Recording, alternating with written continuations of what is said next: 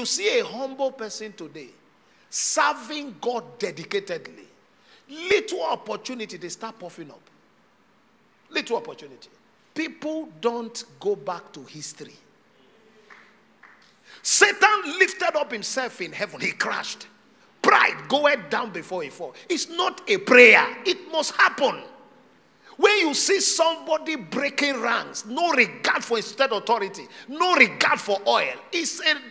When the fan is still blowing, does not mean it's still connected to source. It's a matter of time. It will stop completely. Can I tell you the truth? From my experience, never conclude that anybody is humble until God lifts them. I've seen too many things.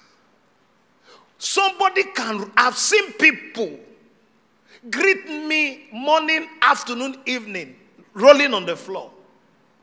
But little privileges, they are off. I've seen it. Not one, not twice, not three, not four, not five. I've seen it countless of times. I told God, any money that will make me arrogant, don't give me. Any place I will go that will make me turn back on God, let me never go. Whatever financial blessing that will make me look down on human being, let me not have it. Whatever blessing of God that will come upon my life that will make me disregard my elders, let me not have it. It's a vow. Because if you don't place yourself under a vow, sometimes you don't even know when you misbehave. You just see a young man, a young woman, little lifting from God. You can't correct them. You can't talk to them. They see themselves larger than life.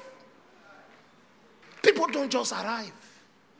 Can't you see that after service I embrace children, I talk to children? Those children you see me greet, they are my lifeline. I love them. There is no member in this church. I've told my protocol team, don't come here and be rehearsing with me. Anybody that wants to see me, who is a member of this church, have a right to their pastor. They have a right. Every member. Because can I tell you something? Now hear this. A member of this church was going to commit suicide. The day I had this thing, I wept. As she was going, I didn't know what happened to me. The Lord just placed a picture in my heart.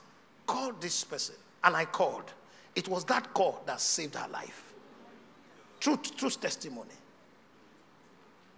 Sometimes that one-on-one audience with their pastor, that warmly embrace can keep it alive. So I've told my protocol, I'm not telling you not to do your job, but don't cut me off from the people I'm sent to.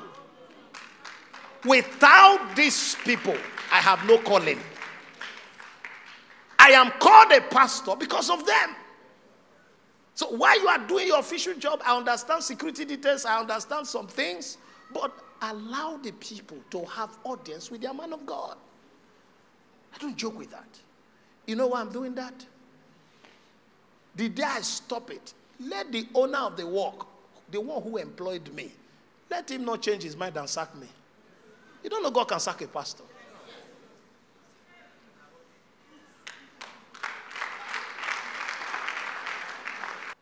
Lift your hands up. Say, Father, whatever will make me proud, cut it off from me.